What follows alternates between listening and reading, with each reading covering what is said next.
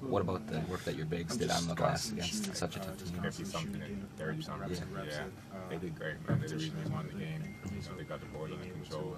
Cat held down the paint. You know, Corey almost had you know, so they did good for us. So did they told you coming out with that timeout that you were going to be switching on the Derek? And that was something you welcomed?